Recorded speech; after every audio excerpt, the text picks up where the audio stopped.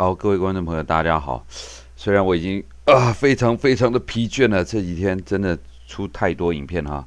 不过网友们询问的依然非常热切。我可以想象，当你有一个东西卡在那里没办法继续的心情，所以还是来赶快讲。那我挑哪一个来讲呢？我还是从基本的讲起好了，因为如果没有从基本的讲，也许后面反而是因为前面的问题而卡到。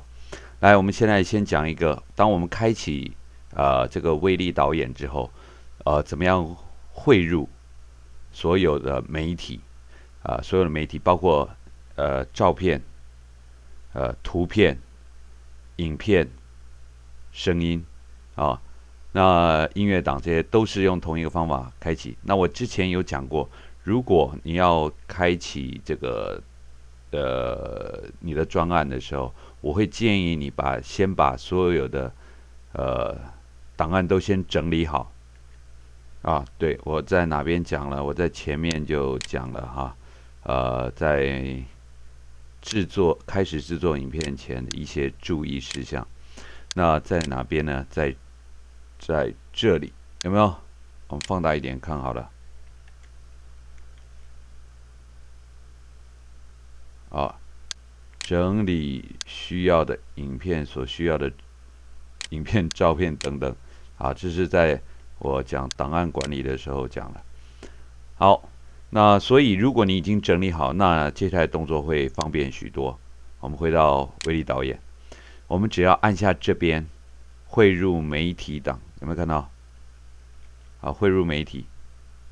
好，按下去以后，汇入媒体资料夹。如果你全部整理好在一个资料夹，你直接开这里就可以了。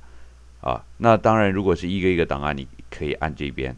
好，那我们汇入媒体资料夹。来，我们来看哪一个资料夹啊？我要做这个影片，目前我已经把所有的图片啊、照片、影片都放在这里面，我只要按下确定。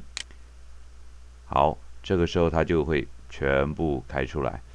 那除了这个方法以外，那如果你还有事后发现有一两个图档或一两个影片，你可以按汇入媒体档，然后去找到这个资料夹啊，其他资料夹，不管你是放在哪边，你都可以透过使用这个不知道大家平常开启档案习惯，如果档案管理的习惯，都可以从这边有没有按下去找。那当然你也可以，我们先把它关掉。你也可以使用档案总管，来我把档案总管开起来。好，这是我们的档案总管，你可以找到你要的图片。